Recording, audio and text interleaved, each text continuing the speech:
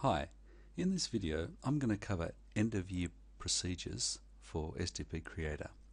In a previous video we covered setting up a dataset file and lodging your first STP report.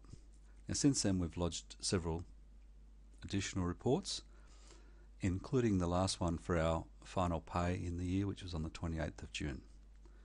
It's now the 2nd of July and we need to send a final indicator. We need to finalise the STP data. Now much of what I'm going to cover is covered in a help topic, so I'll just click on the online help. That brings up help for the main screen. If you scroll down, for example, you can see all the different things that need to be done before this last button is enabled.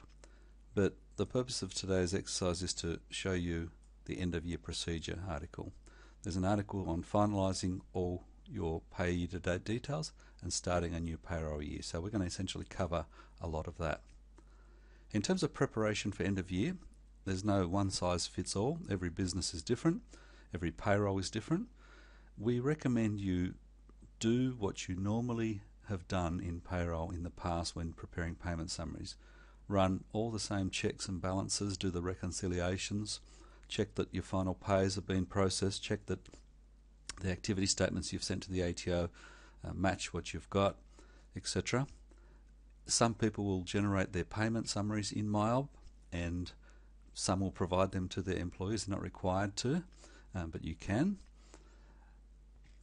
And preparing those payment summaries gives you a useful reference for your first STP report. So I'll switch back to STP Creator. Now the first thing I will say, it's very important if you're in July 2019 to ensure you're using the latest version.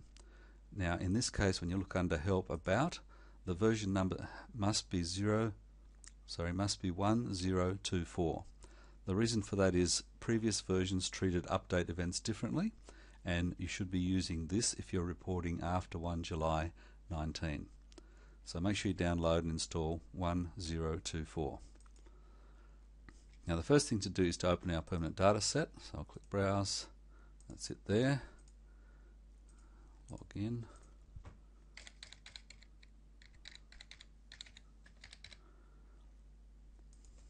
And we can close this screen.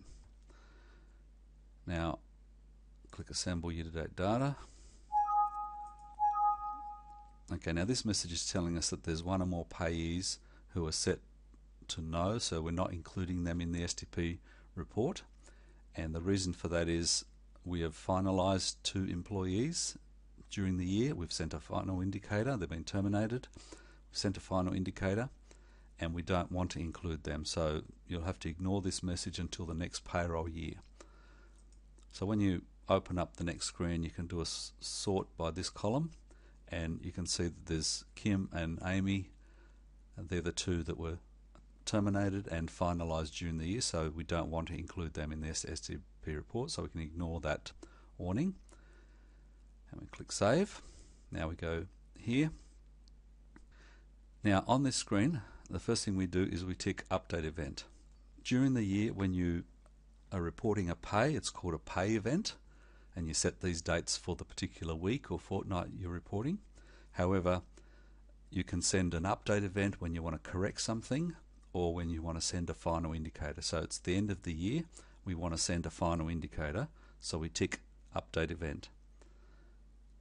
Now because we're reporting for the payroll year, I'm going to change this from date to 1 July 7 to 18 and 30 June. And this should be today's date, which it is. And we click OK, and that skips the whole Assemble W1, W2 screen. Now we click Assemble Lodgement Data, and that gives up the final figures, and we need to check that these figures match what MyOb would show on the payment summaries. And what we've got here, we've got gross, we've got tax, super, and across here we've got car allowance. And so what I want to do is switch over to MyOb and generate the register report. That's the report you should check against, or check these figures against. So I'm just going to pause the video while I launch MyHub and configure it to fit this screen. Okay, I've got MyHub open, and what we need is go to Reports, Index to Reports, Payroll, and Register Summary, and we select Year to Date. The reason we use this report and not the activity report is because the activity report can be different. The Register Summary is what MyHub uses for payment summaries, and so it's appropriate we check against the MyHub payment summaries. And if you generated the payment summaries in MyHub, these are the figures you'd get. I'm just going to try and move some of these things across to make sure we can see those figures. Now I'll switch to STP Creator, and the first thing you'll notice is the total there does not tie in with the total there. So we need to make sure we understand the reason for that. We need to check the taxes and the super, which is that figure there, and make sure that ties in with what we're reporting to the ATO. So the first thing to understand is when we scroll across here and see the employee gross, this total here is the total of this column only. So if you've got other columns such as allowances, termination payments, they won't be included in that. We need to add that in there. Now the other difference is this MyHub register shows 10 employees, and we're reporting only on 8 because of the 2 we've already reported. So that's an immediate reason for a difference. And what we need to do in this case is add up the car allowance to this amount and compare that with the 153 less Amy's and Kim's. And if you do your sums, as I have, you'll find that the figures, that plus the allowance totals, equals that less Kim and Amy. And the same thing for the taxes. You look at the 20,600 there. If you deduct Kim's 800 and Amy's 394, you'll get the same figure as this. And likewise with the super, there's 12,579. And when you look at the super there and you deduct Amy's 182 and Kim's 186 or 186, you get exactly that figure. So that's what everybody should do in reconciling the figures that are here on this STP report to confirm that they match what would be on MyHub's payment summaries, excluding those who we've already reported on and finalised during the year, such as Amy and Amy and Peter, I think it was. So once you've satisfied that they're the correct figures, you need to set a final indicator. Now I'll scroll across here, and just before the employee gross there's a final end of year pay indicator. We need to set that to true. We've done that for the 2 that we've terminated during the year, and we need to do that for all these. So we click all, and they're all highlighted, and then we click final indicator. And if you scroll back there, you'll see that's all set to true. That's essentially what we need to do. That's the same as lodging your EMP file with the ATO. So I'm going to click lodge, and I declare, sign in,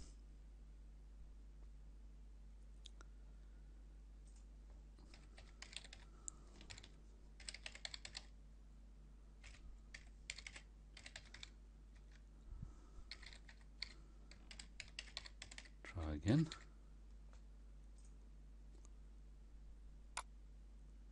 Okay, now when you see this, you always click retry, and it's got successfully signed in. And now we'll click send, and we get success. Your pay event has been submitted to the ATO. If you want, you keep a copy of this or close that. We're now done.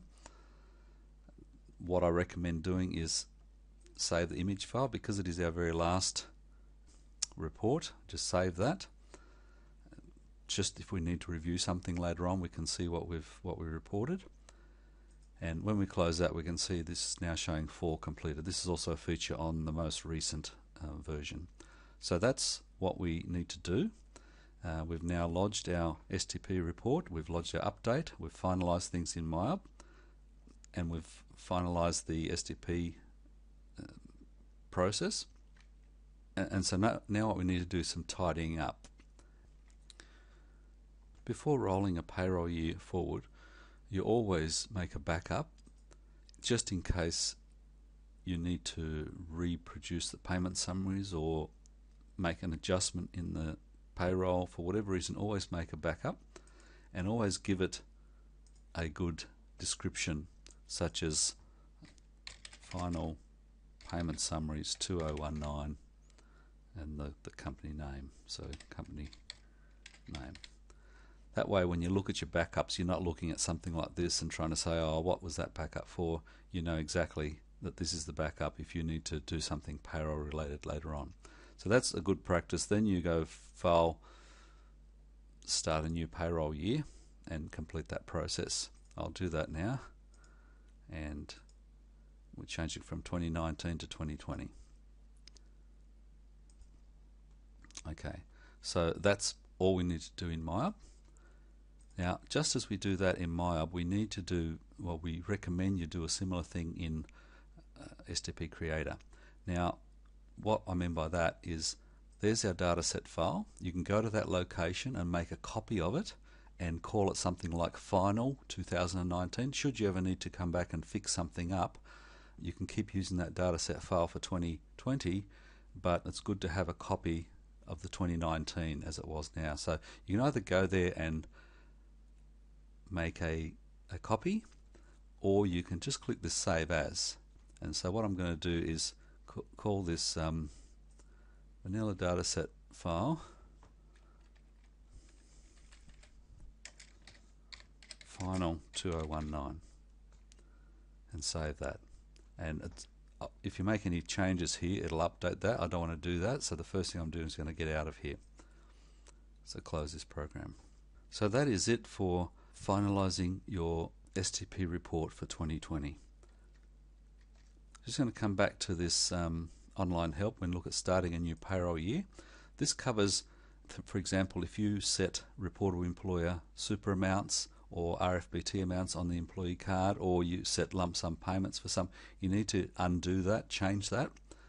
And when you first start your new report in the new year, the first time you load data from MyUp, you'll see this message saying payroll year does not match, and that's because in MyUp the payroll year is now 2020. In the data set it's still 2019.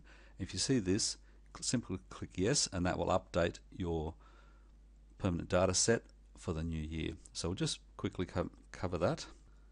So just switch over or start STP Creator and open that data set and just show you exactly what's involved. Just bring this STP Creator screen across. We select that same dataset file because we'll leave that one, and we'll select this.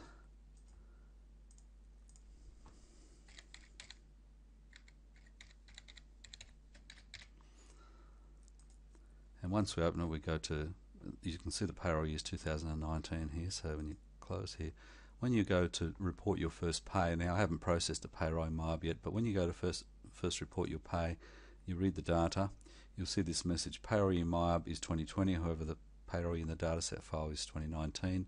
If you've completed your report, etc., rolled your year forward, before proceeding the payroll year, this permanent dataset will be updated. So essentially click yes. And as you can see up the top here, there's nothing to display because the payroll years, the year-to-date figures have all been cleared in MyUp, but you can see the payroll year is 2020. And so you're good. You're basically ready now to start reporting for 2020 each week. And at the end of the year, again, you follow this end-of-year procedure to send a final indicator and roll the year again, etc. That's it for this video. Any questions, have a look. Click on help from any screen and it'll bring the online help and cover most of what's there. Otherwise, send us an email. Thanks.